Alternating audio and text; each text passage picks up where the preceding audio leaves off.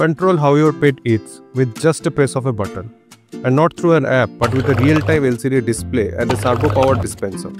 Yes, today we are building an automatic food dispenser using Arduino that lets you set a custom time interval for dispensing food.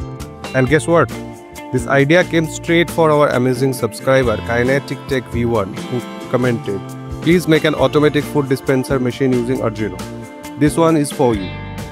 If you have a cool idea, drop it in the comments. Your request might be our next project. Now for this project you need one Arduino Uno, one Servo Motor, one 16x2 LCD display with I2C module, 4 push button, one small breadboard, some jumper wires and USB cable.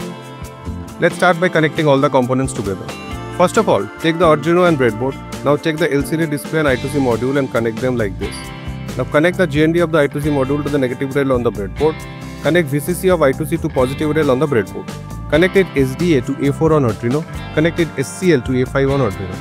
This uses I2C communication, which means only 2 wires for data. Now let's connect the servo motor, which will control the dispenser slab or container gate. Connect its orange wire, that is signal wire, to the pin P9 on Arduino. Connect its red wire to the positive rail on the breadboard. Connect its brown wire to the negative rail on the breadboard. Now we need 4 push buttons for user input. Insert them on the breadboard. Connect one leg of each button to the respective Arduino pin. Button 1 to pin 2 to set hours, button 2 to pin 3 to set minutes, button 3 to pin 4 to set seconds, and button 4 to pin 5 for the set or confirm action. Connect the other leg to the negative rail of the breadboard using male-to-male jumper wires. Finally, connect the 5V of Arduino to the positive rail of the breadboard and GND of the Arduino to the negative rail of the breadboard. Double check the wiring according to the circuit diagram before proceeding. It's very important. Now download the code file given in the description below.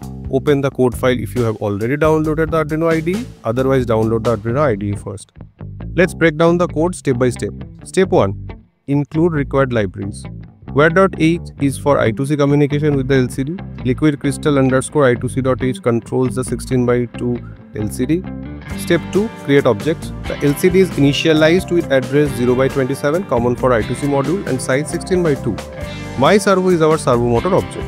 Now step 3. Define button pins and variables. Buttons are connected to pins 2, 3, 4 and 5.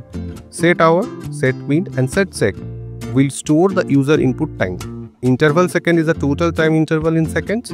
Interval set tells us if the timer has been set. Step 4. Setup function. Initialize the LCD and turns on the backlight.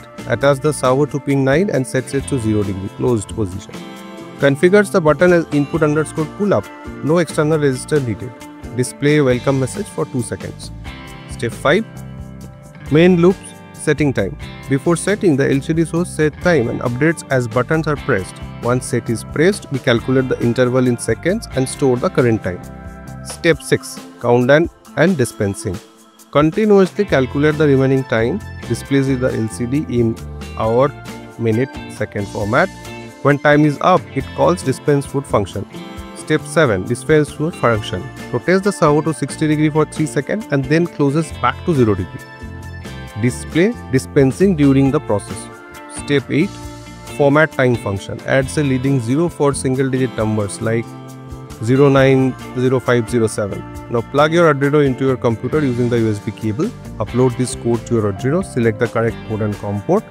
Now click the upload button. Power of the Arduino. The LCD shows automatic food dispenser as a welcome message here. Use the buttons to set hour, minute and second for the dispensing interval.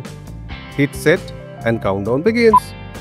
When time's up, the servo moves to release food for your pet, then resets and starts the next countdown. If you have enjoyed this project, hit like, share and subscribe to RoboArmy for more awesome DIY builds. And remember, got an idea? Drop in the comments. You ask, we build.